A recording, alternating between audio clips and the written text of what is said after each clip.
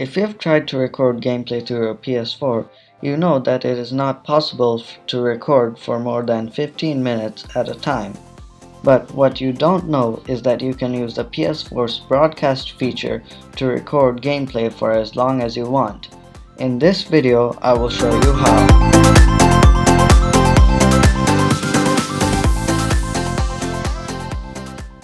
So firstly, you need to log into your Twitch account. Then, on the upper right corner, you should see your username. Click on it, go to Settings. Then you go to Channel and Videos. Then you enable Automatically Archive My Broadcast.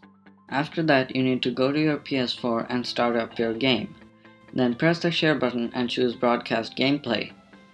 Choose the quality you want for your video. If you want to use the video for YouTube, you would want to choose Best or Best HD. And then start broadcasting.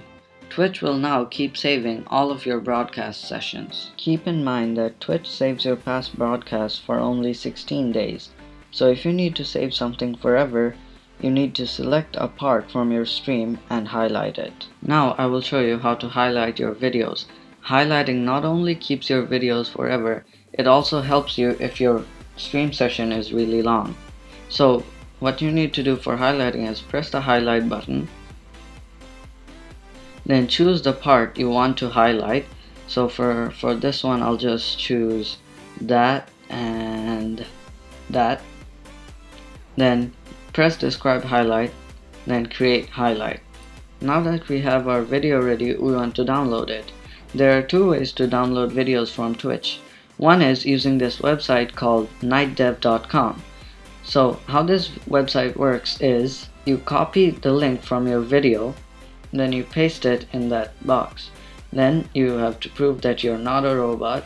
I'll just choose the two pictures of surfboards. And you need to click verify and download. The downside of this website is it takes really long to download your video.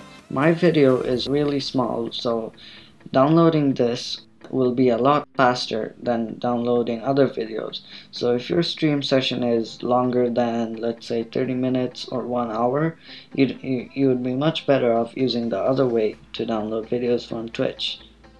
The fastest way, or the way I use for downloading Twitch video, is use this software called JDownloader. So first you need to download the software from their website. You can download Windows if you use Windows, or you can also download Mac. I have the Mac version, so I'll just open up the app.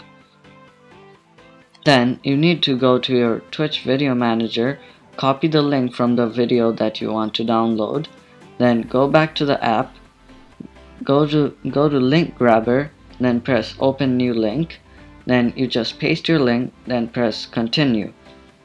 Then it will do some stuff and you can just wait for that to finish. Then you need to click on your video and press the play button.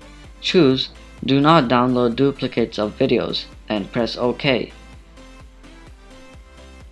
Then go back to downloads and you can see right there the video started downloading. Once JDownloader finishes your download, you can just go to your downloads folder and you'll see a folder which says your username at first, then the title of your stream in the end. You can just open that and you will see your MP4 file there.